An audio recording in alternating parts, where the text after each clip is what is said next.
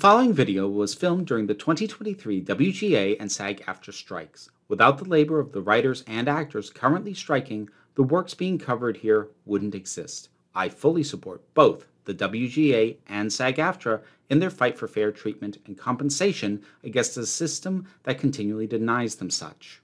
While SAG-AFTRA has asked that creators such as myself refrain from anything that constitutes promotion of work from struck studios, they have made allowances for the creation of analytical critique and review, as these do not constitute promotion of the work, but instead critical assessment of art.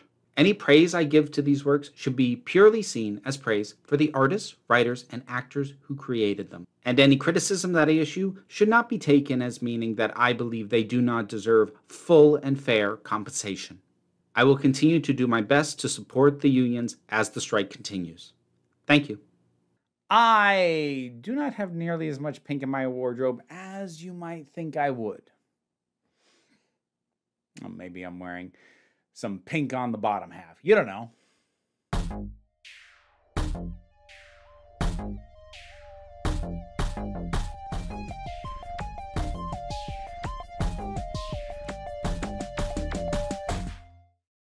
So, late to the party.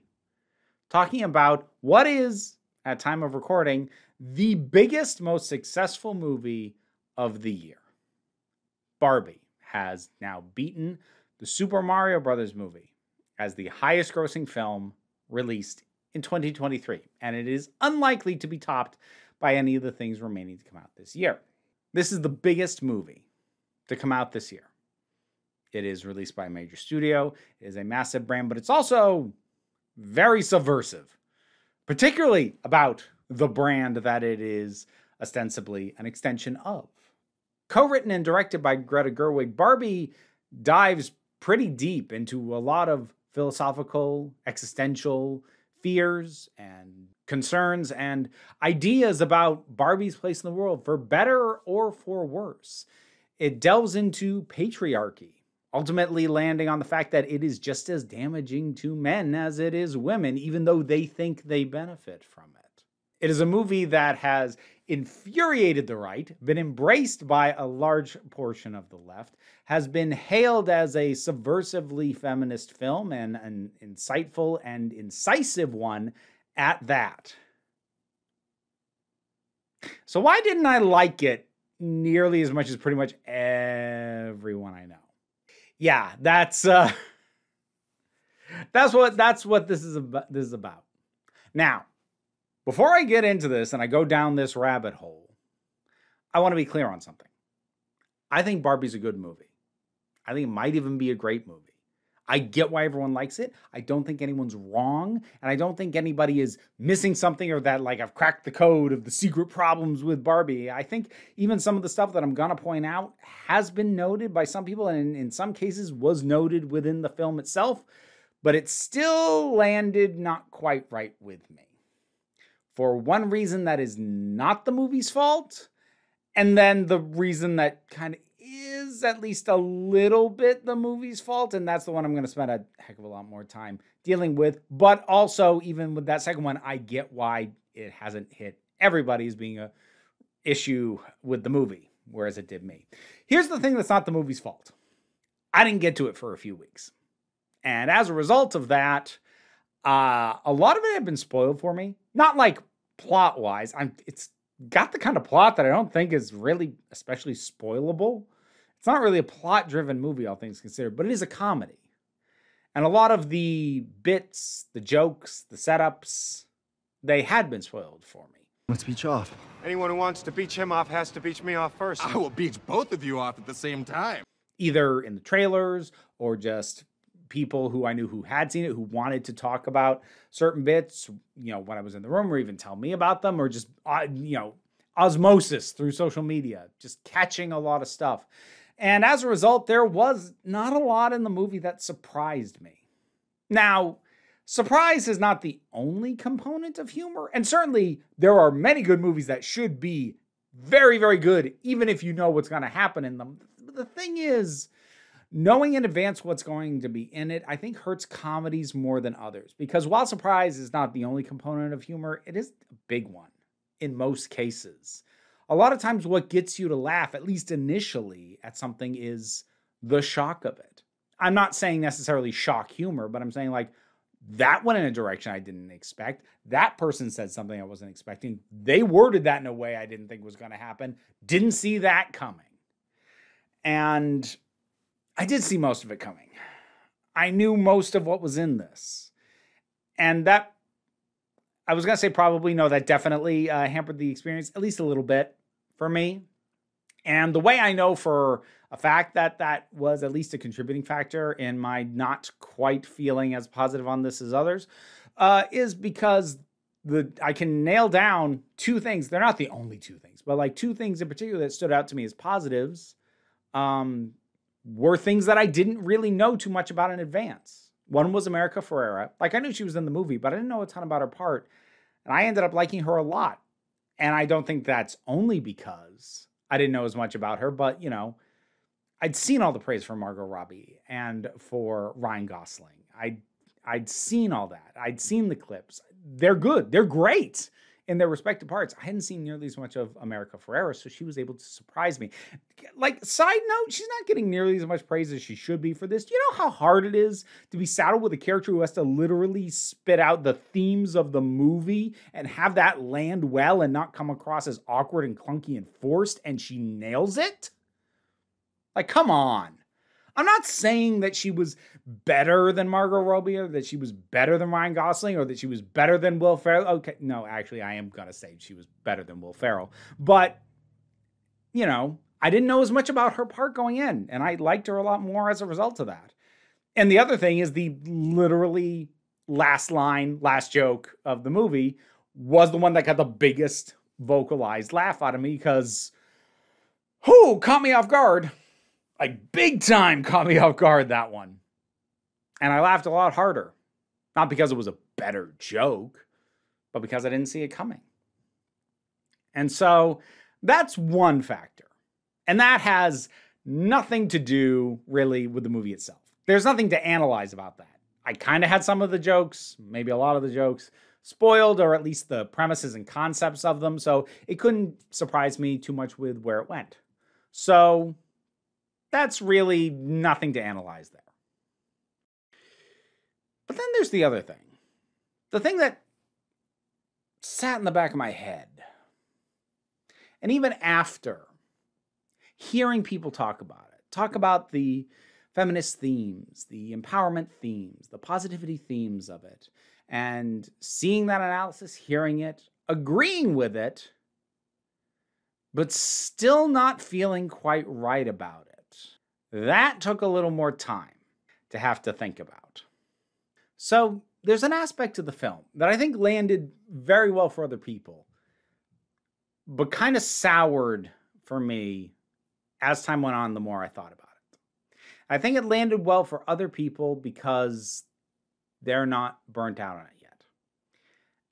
This has to do with the examination and criticism of Barbie itself by the movie Barbie, because this film is examining the impact that Barbie has on culture.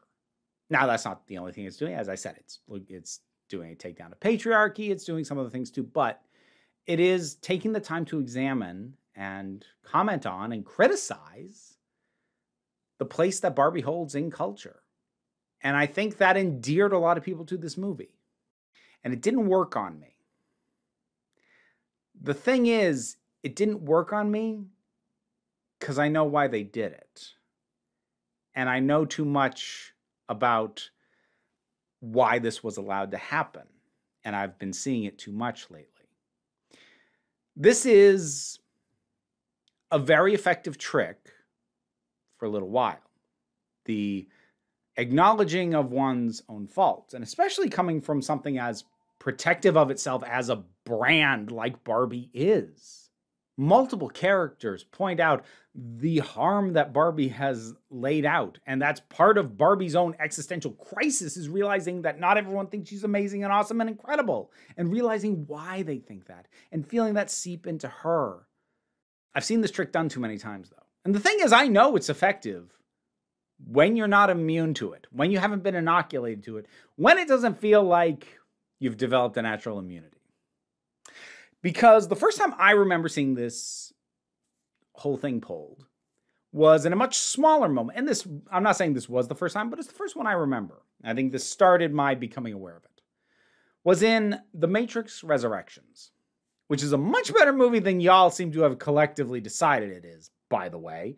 But anyways, there's a bit very early on where canonically within the film, Keanu Reeves is playing the creator of the Matrix trilogy. In universe, it's a video game trilogy instead of a film trilogy. I'm sure you can understand why our beloved parent company, Warner Brothers, has decided to make a sequel to the trilogy. What? They informed me they're going to do it with or without us. And the thing is, that's basically what happened to Lana Wachowski, who directed that movie. It was going to happen whether she helmed it or not. I was kind of impressed at that. That it got called out in specific. Like, the general setup was already a little bit impressive. But what made me feel like, oh, you got away with something. You slipped something under the radar there was the fact that she named Warner Brothers. I was shocked that she got away with that they let her do that. And I'm pretty sure I even singled out that moment when I did my review of the movie. But then I kept seeing it again. Next time I saw it was in the finale of She-Hulk. She-Hulk is a show I'm a bit mixed on, but I do think its last 3 episodes or so are by far the strongest stuff that it has. And in its final episode, it embraces a meta nature and has She-Hulk actually go to the Disney offices and confront Kevin. Now, the inherent implication and assumption is that this is Kevin Feige, the producer and sort of overlord of the MCU. Instead, it turns out Kevin is an AI. Kevin's a computer. It stands for Knowledge Enhanced Visual Interconnectivity Nexus. Deciding what is the best course of action by algorithm and by data. And that's pretty searing to imply that the direction of the biggest franchise going right now in the entire world is just being run by a machine. Now, part of me was a little bit disappointed and did think, wouldn't it be more incisive if you actually had the guy there?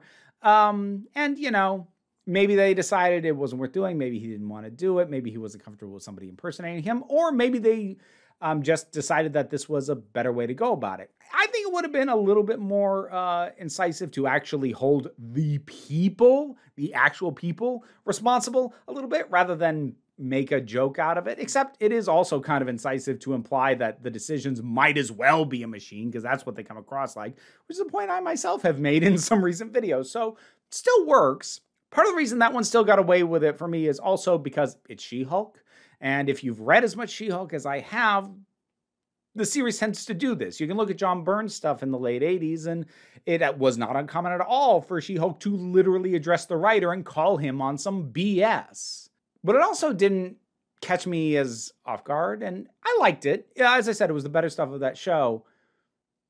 But I think that's where I started to hit a natural immunization to this technique, so that when we get to Barbie, and we get to its acknowledgement of the brand as potentially damaging, potentially creating a harmful standard of being run by corporate buffoons who don't have the best of intentions, I don't find charm in it anymore. Because once is a fluke, twice is a trend, 3 times, that's a pattern. And patterns like this in Hollywood, in big budget filmmaking, don't happen by accident. They happen because they are allowed to. And I don't doubt that there are many people who watch Barbie and felt like they had the experience of seeing what a creator got away with. Can you believe Greta Gerwig got away with doing this much criticism of Barbie, the doll, and the brand in a movie about Barbie? How'd she get away with it? She didn't get away with it. They let her do it. They knew what she was going to do. Now, I want to be real clear about this. Greta Gerwig is not a hack. She's not a shill. And I don't think that she has any devious machinations behind what it was she wanted to do. I think she very much made the movie she wanted to make and said the things she wanted to say with it sincerely. That having been said, it wasn't snuck under the noses of the suits. There were people at two massive corporations who had to sign off on this, Warner Brothers and Mattel. She didn't sneak it by them. They signed off on it. So however subversive the film may feel, it is allowed into theaters in the state that it is with the full awareness and a massive marketing push from both the corporate entities behind it. So I feel like, you know what? I'm going to make a comparison. And this is a comparison that's either going to snap into place exactly what I'm talking about, or it's going to leave you wondering what the hell I'm on about. Hopefully it'll work. We'll see. You remember 5 or 6 years ago when the Wendy's official Twitter account started like trolling people, slagging off other brands in the replies to tweets by those other brands and getting into fights in its own comment sections with other users? When the Twitter account, the bland corporate official, back when the blue check mark meant something and you couldn't just pay for it, official corporate account for Wendy's started acting like a person, and a kind of unhinged person at that. You remember how exciting that was? How it felt like corporate doesn't know. They must not know. They're not keeping on top of this. There's no way that they can know what whoever's running the Twitter account is doing. They wouldn't let them get away with this. And in addition to what the Wendy's account was doing, being funny, that added to it because you felt like you were in on something. You were watching somebody get away with something. It was exciting. And then every other corporate account started doing it. They all got sassy. They all got cute. They all tried to jump in on trending topics. They all tried to post as if they were people instead of corporate accounts. And by the 4th, 5th, 6th, 12th of these things, you realize, oh, it's not an issue of corporate doesn't realize what's going on. They're letting it happen because it helps their bottom line. It can appear to be subversive and against the interest of the company. And, wait till they get caught. They're going to get in so much trouble. It's not a question of getting caught. Maybe when Wendy's did, and Wendy's might not have even been the first. That was just the one that I remember blowing up first. Maybe when Wendy's first started doing it, maybe it was a little bit of a daring thing to do. But everyone that came after that, no, they knew exactly what they were doing. And over time, with each new one, you're like, oh, yeah, there's another corporate account being cute and sassy. Yeah. We see through this now. We know what you're doing. It's not cute anymore.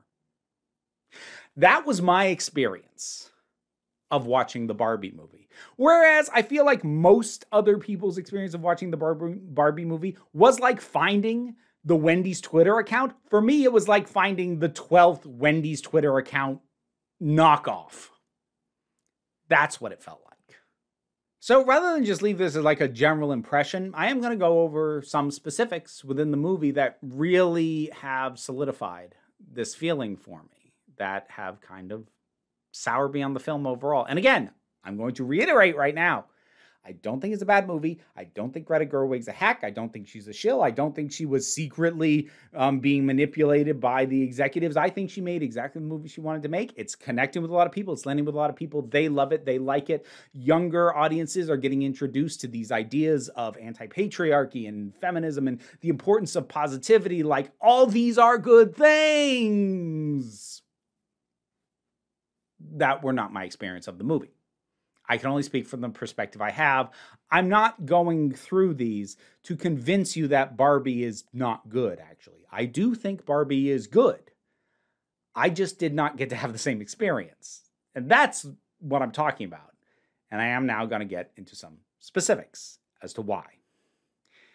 The first thing is the corporate characters.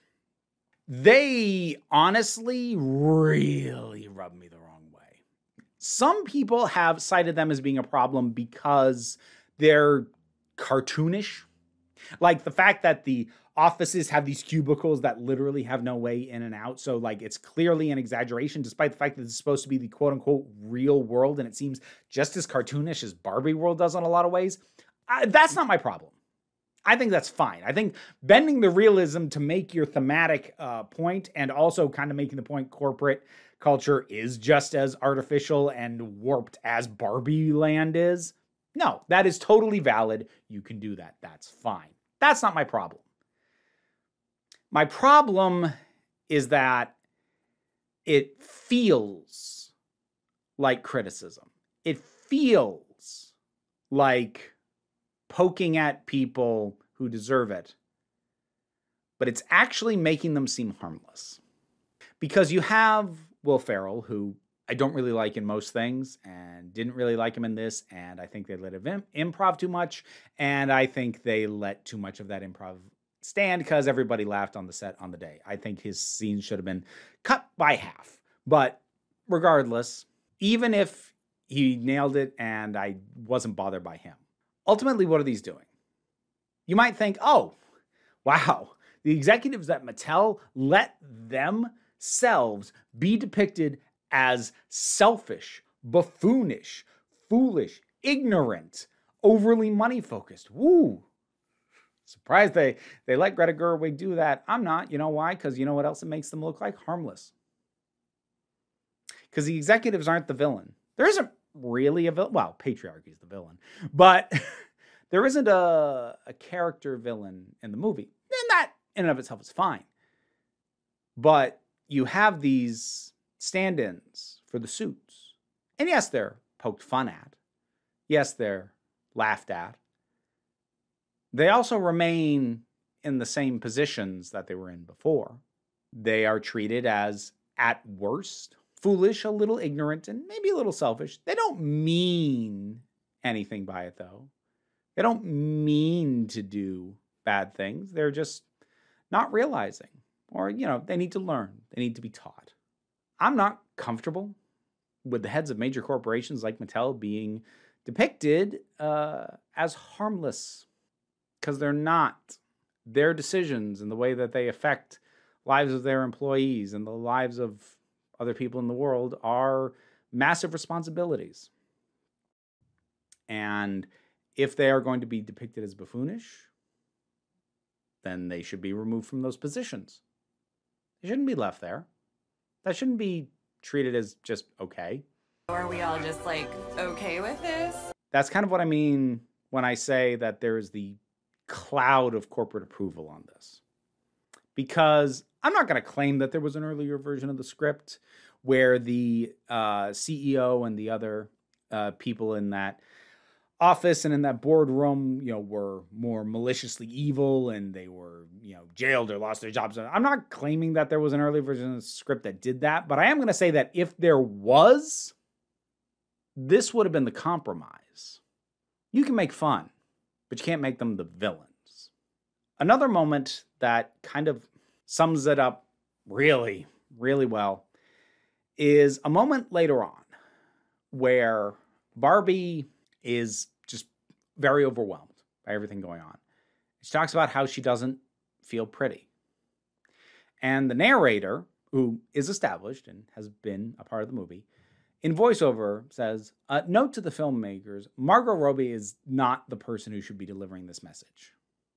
Let's set aside for a moment the fact that people considered classically or traditionally or idealized way beautiful still have every right to feel like they aren't pretty. But the point is not invalid because that's usually the kind of person who is delivering this message in Hollywood. So while it's perfectly valid for someone that most people would say is, by most measures, a beautiful person, they are still allowed to feel bad. That is the way that this tends to get presented regardless. So it's not an invalid point. But the movie still does it. They point out that it's not really okay, but it's also still there. And more to the point, the narrator that points this out is Helen Mirren. Helen Mirren is famously one of the most lasting beauties in all of cinema. She has retained an accepted level of beauty through ages where most people would be considered too old to be considered beautiful. So not only Arguably, the actress saying the line within movie, the wrong person to deliver the message. So's the narrator pointing it out. And also, you still did it. To quote Yahtzee Croshaw, if you know it's bad, why are you doing it? And again, that very much carries the flavor of the corporate approval of the supposed subversion. Corporations like Warner Brothers, like Mattel, they know it's good for business if they seem like they have a sense of humor about themselves, or if it seems like they let creative minds do what they're going to do, even if it includes criticizing them. That is good for their image. I don't want their image to be good. I don't want people to come out of this thinking well of Mattel or Warner Brothers.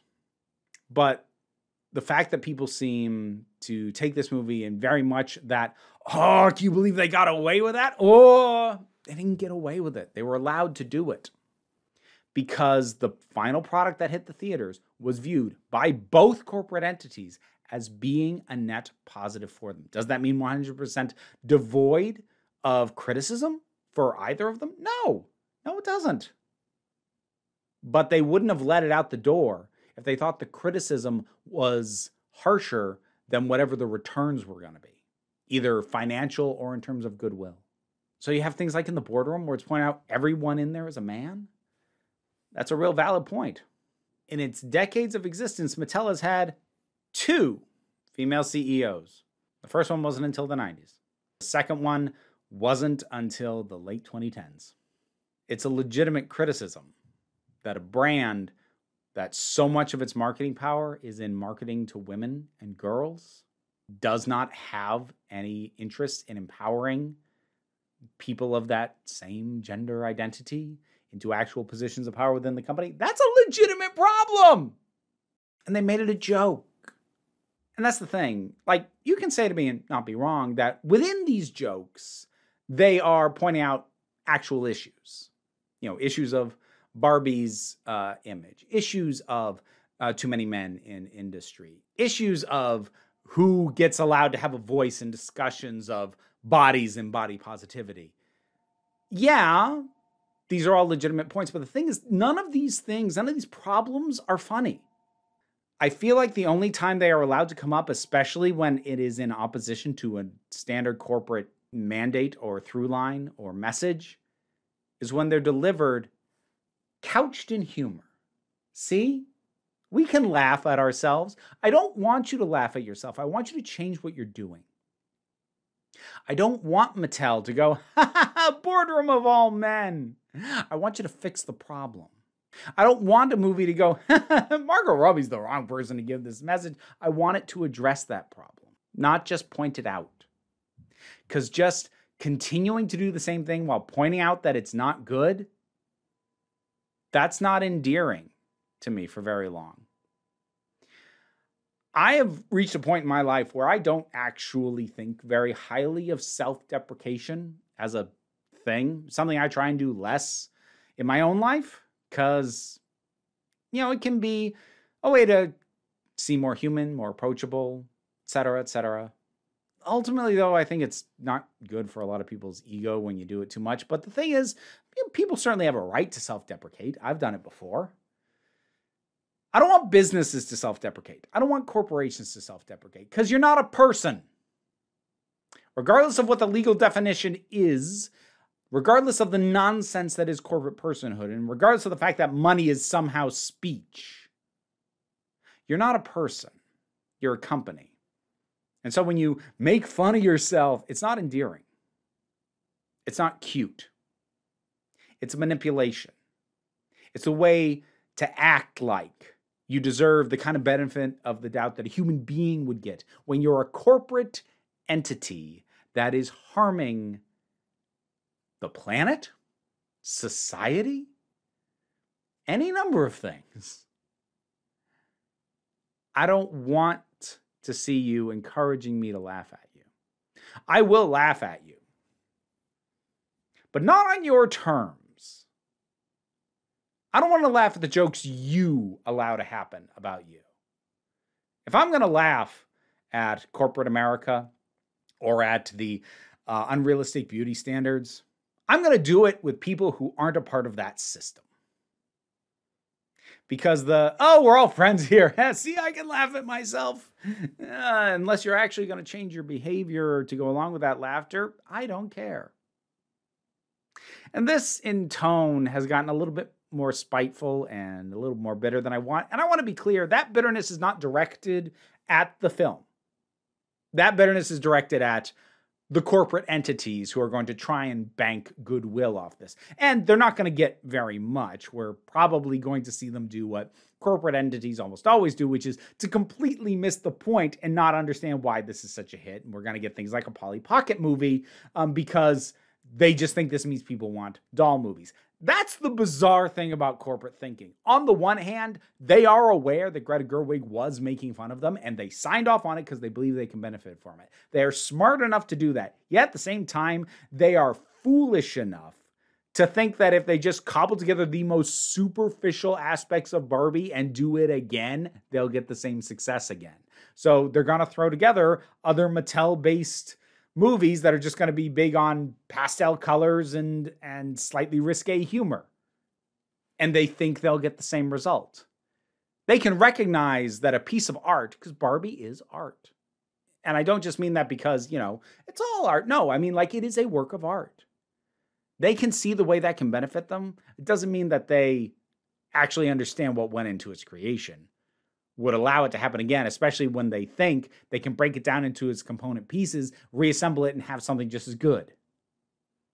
So the bitterness you're hearing from me, it's not directed at Margot Robbie, Ryan Gosling, Greta Gerwig, Noah Baumbach, any of the people involved at the granular level with the movie.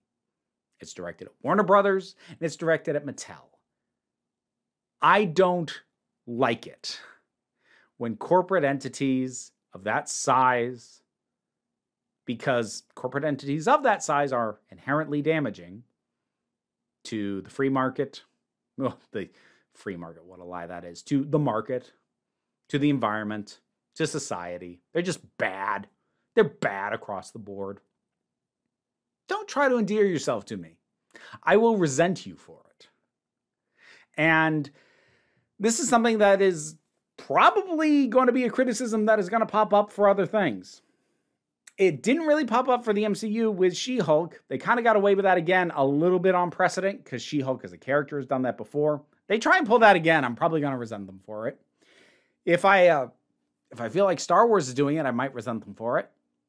Disney as a whole, I definitely kind of have started to resent for it. As I get deeper into my 40s, I am tired. And I am fed up. And I am immune to the charm of these tricks. And maybe part of the reason I was willing to believe that The Matrix Resurrections really did sneak that in under the radar was because it was just one moment. But when it's this core to the film, no. That went through too many approval levels. Went through too many layers. At two different massive corporations. They knew. They knew it was critical of Barbie and of them. They let it go out anyways because they think it's good for them. And while again, I do not feel that reflects badly on any of the artists who actually made it, it does still make me not as embracing of the product. I'm not trying to stomp on anybody's good time with Barbie. It's actually been really wonderful for me to see how much people love it. To see the reasons that they love it. Because the reasons that they love it are wonderful to see and hear and read. It just wasn't going to work on me. And I had to talk about why. And if I've ruined it for you, I'm actually kind of sorry. Or if you think that I have completely overstepped and gone too harsh, well, maybe. I don't know. But whatever your thoughts are on my issues with what my experience of Barbie was, and my issues with the shadow of corporate approval that I felt hanging over it, and that other people either didn't notice or aren't bothered by. Whatever your thoughts are, drop something down in the comments. Let's talk about it. Patreon pays the bills. If I didn't completely take you off, consider helping me continue to do this as my living. But don't worry too much about that. There's other stuff that you can follow or check out from me that are down in the description. Check out the fund to help the striking unions. We support them here. But what I really want you to remember, you are beautiful, you are valid, and you are loved. You are the council. I'm just running the meetings. And until next time, this council is adjourned. A special thanks to my highest supporting patrons, Robin Moore, Zubin Lutfullah, Tarak, the thing that goes doink in the anime, Ruth, Oliver B., Solitary Pictures, Ulrich Bogdan, Melinda Walters, Jen, Auntie Kate 808, Becky Sparks, Hanabi Likes the Poodle, Robin Powell, Tracy Scrabbit, Angry Casperl, Adam R.D.L. Taylor, Dave Hall, and Rosalind Bennett. You'll see a bunch of other names down there as well. There's plenty of things to get on the Patreon, and yeah, you can hear me attempt to say your name without embarrassing myself. Check out the rewards, and thank you for everyone who supports this.